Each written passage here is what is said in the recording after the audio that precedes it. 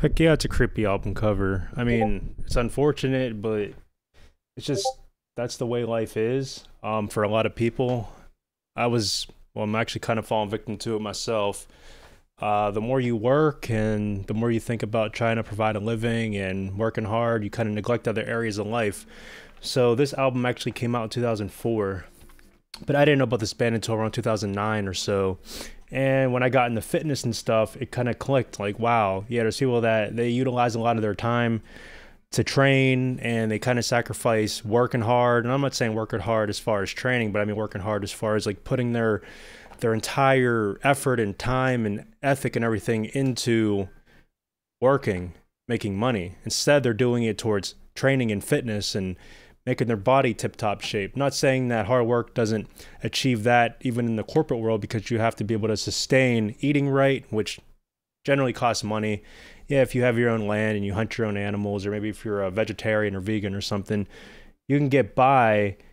But basically, from my experience, it's if I'm doing one thing, I'm neglecting other areas of my life. So when I was doing marathon running and everything, it was just rough because like I would spend so much of my time just focused. Like I was still working too, but I would spend all my money on organic food and new pairs of shoes every few weeks because I keep destroying them and stuff like that. So that's pretty much what I prioritized. So it's kind of interesting looking at this album cover. This, you know, chubby guy lost his identity. Like, who am I anymore? But I kind of have that tie around my neck, which looking at it now, it actually doesn't look like a tie. Back then, I would kind of see it as him wearing a tie like he's a business guy. I don't know. That's kind of funny now that I'm looking at it kind of close up. And far away, it just gives that image of a tie. Anyway, it's already been 2 minutes. Holy crap. Let's just get into this song. Freaking Cipher System. I love this band. They needed to make more stuff. The song's called Complete. So let's complete the intro, which I'm not even though I made an intro, I'm too lazy to even put it on there. Let's go. Let's complete this song.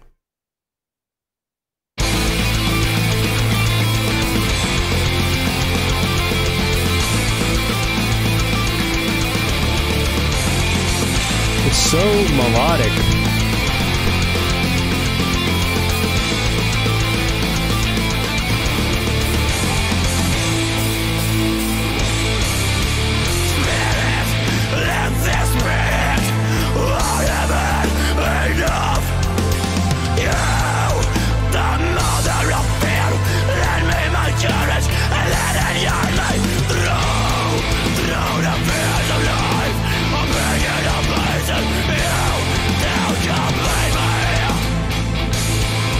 Riffs.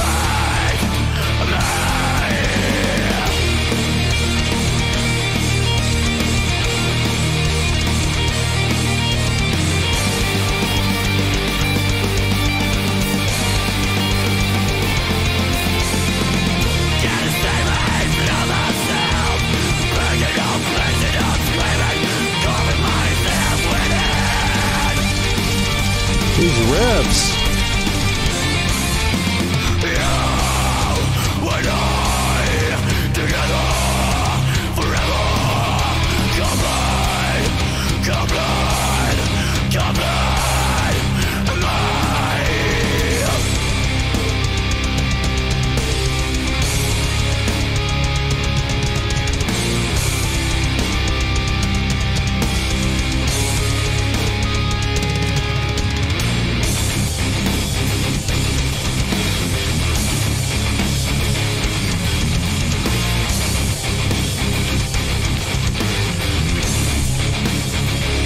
This was definitely ahead of its time, wasn't it? It doesn't even sound like it came from 2004. To be honest, whenever I punched this in and I seen it said 2004, I'm like, really?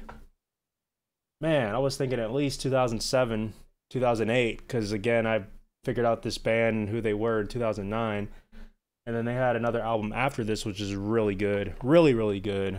But yeah, Central Tunnel 8, this album is just awesome. But for 2004, it's just definitely ahead of its time. I mean, just those, it has those metalcore riffs and structure, and just the vocals just on point. Just the overall feel and vibe of the song. So good.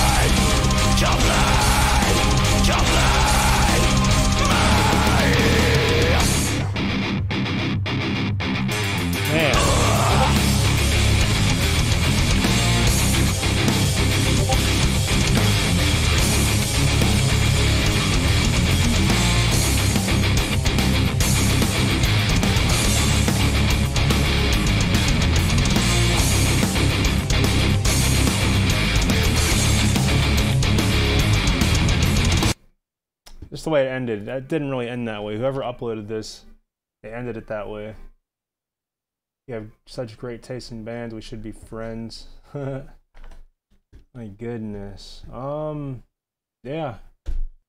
Pretty underknown, but if you click on them, they got some stuff. Communicate the Storms was the newer album, but that was pretty much, see, 9 years ago for that. Sheesh. So freaking good. Yeah.